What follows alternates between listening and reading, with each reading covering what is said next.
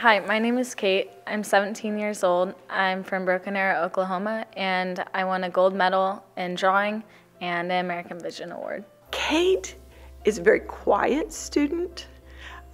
She's quietly creative. I think she just sits there and kind of works magic on her paper. It's just really cool to think that there's nothing going on over there, and then all of a sudden you come over and you see this fabulous work of art appear on her paper.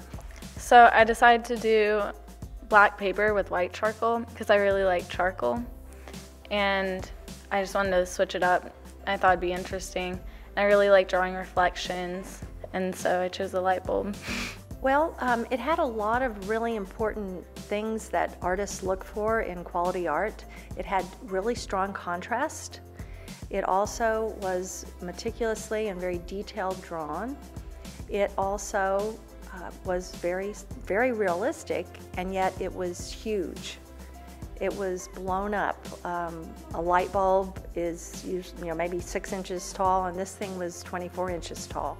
So it was very blown up. The angle at which the piece was drawn, the light bulb was at a off angle, and then just making sure those lights and darks were really, really in contrast. We were so excited when at the state level, Kate's piece was picked as one of the 5 American Vision pieces to represent the state of Oklahoma.